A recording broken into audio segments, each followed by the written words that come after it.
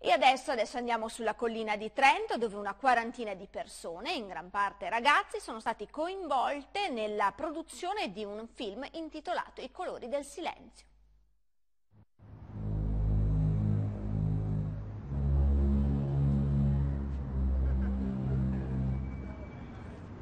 Sono tanti i colori del silenzio, tanti quanti i volti del film firmato dal regista trentino Piero Acler e che vede protagonisti 40 giovani della circoscrizione dell'Argentario.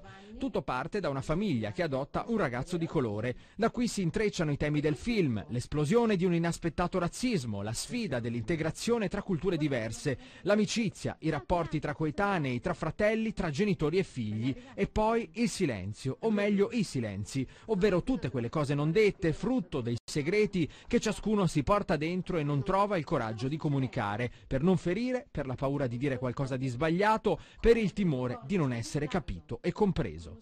Questa storia non mi piace. A chi lo dici?